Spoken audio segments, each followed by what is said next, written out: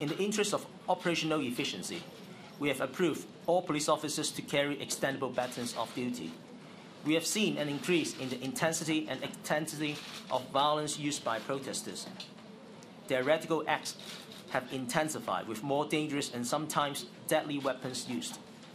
Such violence has extended from protest sites to transport facilities like MTR stations and the Hong Kong International Airport. So in case of emergency, which is often unpredictable, there is a need for officers to better equip to respond to such situations. These new measures enable our officers to enforce the law and protect public safety even when they are off duty. Also, our officers will follow the strict internal guidelines on the use of force using these arms.